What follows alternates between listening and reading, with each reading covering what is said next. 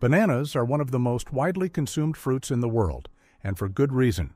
They're affordable, easy to carry, naturally sweet, and packed with essential nutrients like potassium, magnesium, vitamin B6, and dietary fiber. For many, they're the go-to snack when hunger strikes.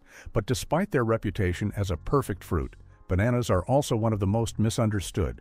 Depending on and with what you eat them, they can either support your health or work against it. Today, we're going to explore the 8 most common mistakes people make when eating bananas, and how small changes can make this fruit an even smarter part of your daily diet. One of the biggest mistakes is eating bananas that are too ripe. As bananas ripen, the starch in them turns into sugars, especially glucose and fructose. While this makes the banana taste sweeter and softer, it also raises its glycemic index dramatically. A study published in the journal Food Chemistry found that as bananas ripen, their resistant starch drops significantly while sugar content spikes. For someone managing blood sugar, especially individuals with prediabetes or diabetes, this can lead to sharp glucose spikes. To make a healthier choice, aim for bananas that are slightly green or just barely yellow. These still contain resistant starch, which acts like fiber in the body, helping slow digestion, promote fullness, and keep blood sugar stable. You'll still get the potassium and nutrients, but with far less of the blood sugar roller coaster. Grabbing a banana first thing in the morning may seem like a healthy and quick solution, but eating it alone on an empty stomach is often a mistake. Because bananas are rich in fast-digesting carbohydrates and low in fat or protein, they can lead to a quick spike in blood sugar, followed by a crash an hour or two later. This can leave you feeling irritable, foggy-headed, or hungry again too soon. Instead, try combining your banana with protein and fat. For example, slice 1 over Greek yogurt or spread a tablespoon of natural peanut butter on top. The fat and protein help slow down digestion and create a more balanced release of energy. A study from the American Journal of Clinical Nutrition has shown that combining carbs with fat or protein can significantly reduce post-meal glucose spikes. It's not just about what you eat, but how you pair it.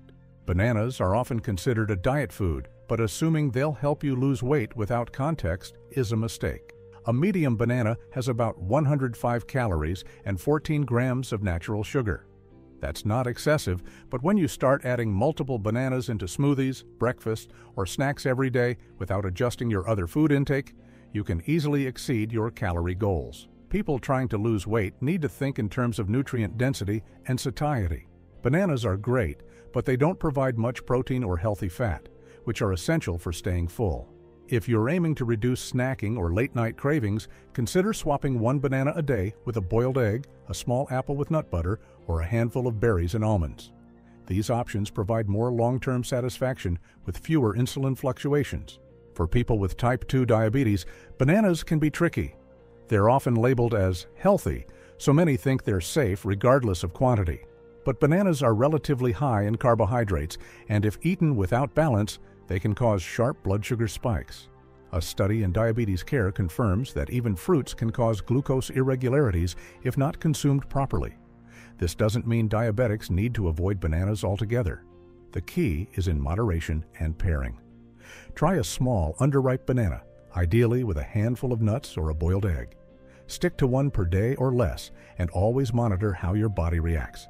For even more stable energy, choose alternatives like berries, which have a much lower glycemic impact and more antioxidants per calorie. Eating bananas late in the evening seems harmless. They feel light, they're easy to digest, and they contain magnesium, often associated with better sleep. But they also contain sugar and starch, which can slightly elevate insulin levels, especially when eaten without protein or fat. Elevated insulin at night may interfere with your body's natural melatonin release and circadian rhythm. Some people also experience mild bloating or digestive issues from the fiber and resistant starch in bananas, especially if they eat them too quickly or too late. If you're prone to sleep issues, consider eating your banana earlier in the evening or switching to a small serving of unsweetened Greek yogurt, a handful of walnuts, or even a warm cup of chamomile tea. These choices are less likely to impact insulin and may support deeper sleep. Smoothies can be a healthy option or a trap, depending on how you build them. Many people use bananas as the base, then add honey, sweetened plant milks, and other high-sugar fruits like mango or pineapple. This can easily turn a healthy smoothie into a 400 to 600 calorie sugar bomb.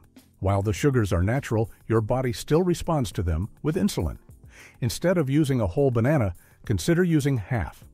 Add spinach or kale, unsweetened almond milk, protein powder, and maybe a few berries. This balances the taste while keeping the glycemic load low. A 2016 study from Nutrients emphasized the importance of protein and fiber in smoothies to prevent rapid glucose spikes. The rule of thumb: the greener your smoothie, the better it is for your long-term metabolic health. Not all bananas have the same nutritional profile. Size matters, as does origin. Baby bananas, for example, contain slightly less sugar and calories than large Cavendish bananas. Plantains, though they resemble bananas, are starchier and typically need to be cooked, making them better suited for savory dishes. On top of that, bananas from certain countries may be grown using synthetic ripening agents like calcium carbide, which is banned in many parts of the world due to health concerns. Whenever possible, choose organic or fair trade bananas, especially if you eat them regularly. These options tend to come from farms with higher standards of pesticide control. If you're in a country where bananas are treated for export, rinsing the peel before opening can further reduce your exposure to chemicals. Most people throw away the banana peel without a second thought. But in many countries, including India, Brazil, and parts of Africa, the peel is actually consumed or used in recipes. Banana peels are rich in antioxidants, vitamin C, and soluble fiber. They even contain dopamine and serotonin precursors, which may support mood balance. A study published in the Journal of Food Science and Technology found that banana peel extract had significant antioxidant and antimicrobial properties. While you probably won't want to chew on a raw peel, you can cut a clean, organic peel into small pieces and add it to smoothies, or saute it like a vegetable. You can also use banana peel in natural remedies, like polishing silverware or soothing skin irritation. It's a surprisingly versatile part of the fruit that most people waste unnecessarily. Bananas are not a food you need to fear. In fact, they remain one of the most convenient and nutrient-rich fruits available. But like with any food, the true power lies in how and when you eat them. The mistakes we've just explored are common, yet they're also easy to fix. Whether it's choosing a less ripe banana, pairing it with a protein source, or being mindful of how many you consume each day, these small adjustments can have a big impact on your energy levels, digestion, blood sugar, and overall well-being. As we grow older, our metabolism, hormones, and digestive efficiency change. What once worked in our 20s doesn't always serve us in our 40s or 50s. That's why being intentional with everyday foods like bananas is so important.